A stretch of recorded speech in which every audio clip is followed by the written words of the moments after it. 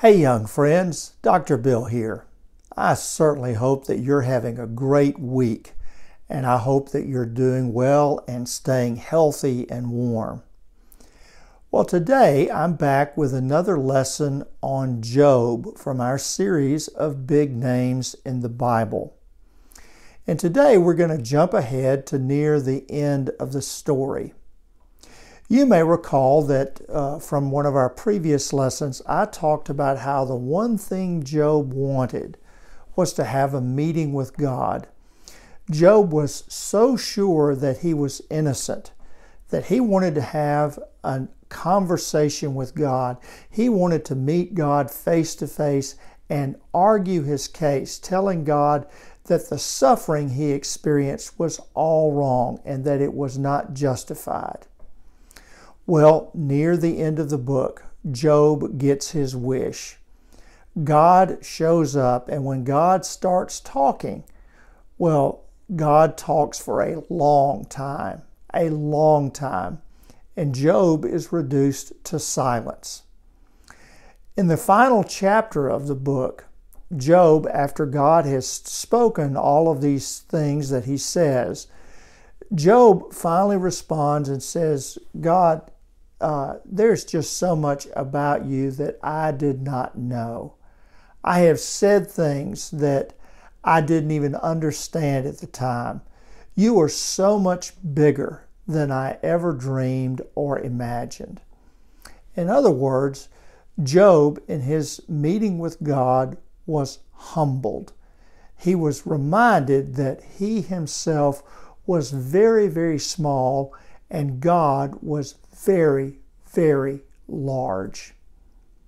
That's important. That's an important thing for us to remember in our walk with God. We're called to be humble. Now, the root for the word humble simply means earth. We remember that we are dust, that no matter how many years we're allotted on this planet, our time here is very, very short. God, however, is eternal. God has no beginning and no end. And so in the grand scheme of things, God really is very, very big, and we are very, very small. We're called to remember all of that, and that's why we speak of the importance of being humble. Now, Job says he has spoken of things that he did not know or understand. Within the church, we have generally talked about three ways we can come to know and understand God. The first is through Scripture, through the Bible. The Bible contains stories from our forebears in faith and how they encountered God, how they experienced God. The Bible also contains writings of all different kinds that in which people expressed how they understood God or where they were in their walk with God. And so one of the ways we can begin to understand God is to give ourselves to the study of Scripture, to the Bible itself. And through the Bible, we come to understand how others met and experienced and knew God, and we can draw lines of connection between their experience and our own. We can say, you know, I'm like this character, or I'm like that character, and that's how I have experienced God. The second way we have tried to talk about knowing God is through tradition. Tradition is a fancy word simply for the things that are handed down from one generation to the next. The church has always handed down tradition. We have learned from our forebears, and we have taken those lessons to heart, and we have tried pass them on to our children, our grandchildren, our great-grandchildren, and our great-great-grandchildren.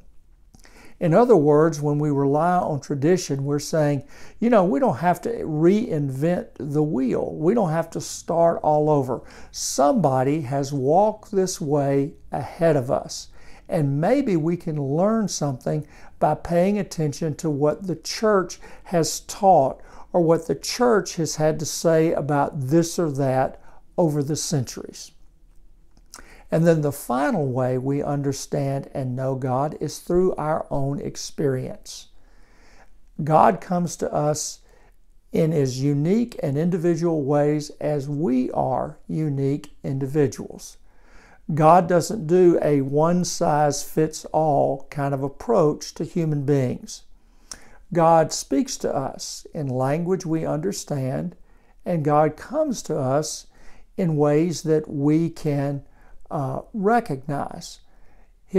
God's approach is tailor-made to the individual. And so within church, you might hear some of us saying, this is how I met God, or this is the way in which God worked in my life.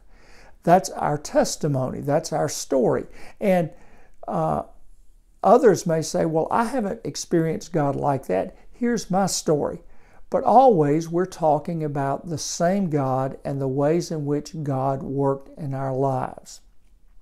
So, these three ways of knowing and understanding God: Scripture, tradition, experience. Very, very important. But it's also important to remember that despite the wealth of knowledge and understanding we have in Scripture, tradition, and experience, we still don't know everything about God. God is so much bigger and so much grander and larger than we ever dared to imagine. And so it's always appropriate for us to take Job's posture. It's always appropriate for us to respond to God this way, to say, God, you are so very, very large, and I am so very, very small. There have been times, God, when I have spoken and I just didn't know what I was saying. There were times that I spoke of you and I was really way off base. I had no clue what the truth really was. It's always good in our walk with God for us to remember that we are of the dust of the earth. We are human, we are passing. God is eternal, and God is very, very big. Well, thank you for joining me today.